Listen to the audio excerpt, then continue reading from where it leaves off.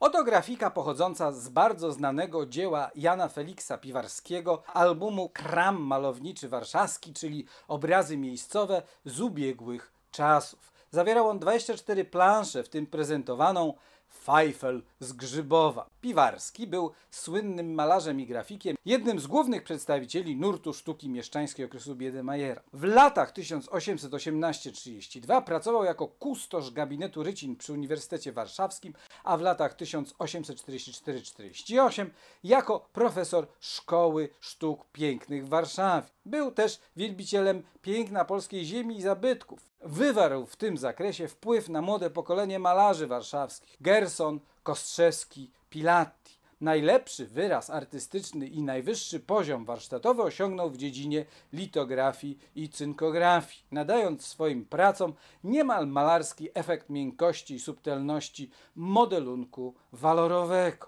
Należał do prekursorów tej techniki graficznej w sztuce polskiej. Do jego najciekawszych prac należały albumy cynkograficzno-rysunkowe warszawskie w 12 obrazach, zawierające ryciny o tematyce rodzajowej i przedstawienia charakterystycznych typów miejskiej społeczności oraz będącą jego kontynuacją nieukończoną tekę litograficzną Kram malowniczy. To właśnie z tej teki pochodzi prezentowana efektowna grafika przygotowana techniką cynkografii, to jest techniką zbliżoną do litografii, w której zamiast kamienia używa się płyty cynkowej.